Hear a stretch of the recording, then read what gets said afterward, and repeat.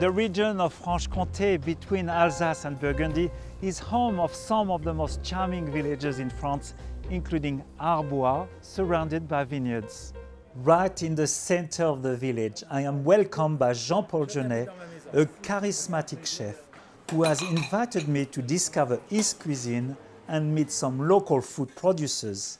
His creative cuisine is full of flavor and the presentation of his dishes is very artistic. André, Jean-Paul's father, was also a great chef. Mon père avait mis cette poularde en forme avec le vin jaune, la crème. Je l'ai retravaillé en y incorporant les foies blonds de Bresse. Alors tu vois, le Jura c'est un pays végétal. Over the 4 seasons, Jean-Paul harvests about 30 local wild herbs from the fields and forests from around his native village. Alors ça c'est de l'ail des ours, on l'utilise en cuisine pour accompagner les poissons ou la viande.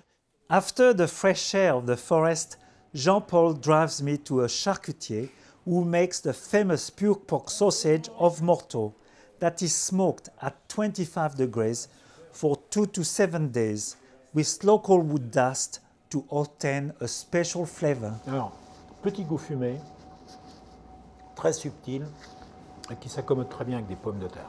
Superbe. Oh, they smell so good. Super! Then we are off to la fromagerie of the family Poulet in the village of Granges-sur-Baume, where cheesemaker Hubert makes the famous Morbier cheese with raw cow's milk. C'est la cave d'affinage où Hubert va affiner ses fromages pendant 45 jours. Plus on va rentrer dans l'affinage, plus le fromage va évaluer, plus on va évaluer, il aura plus de goût. Et il a vraiment du goût, son Morbier. Il a vraiment du goût. Alors maintenant, Il est beau, hein? Regarde, on va aller manger. Ouais, on va s'acheter un morceau de pain et puis on va... Exactement, super. T'as du vin? Pas de problème. This gourmet salad using the great local cheeses of Morbier and Comté makes a great light lunch. First, I mix a dressing with a little salt, pepper and mustard in a bowl with half a tablespoon of raspberry vinegar and 2 tablespoons of walnut oil. Next, I cut a few wheatloaf leaves and green apple into small strips. I then mix in 2 tablespoons of walnut pieces and season them with half the dressing. This amazing dressing stops the apple and wheatloaf from discoloring.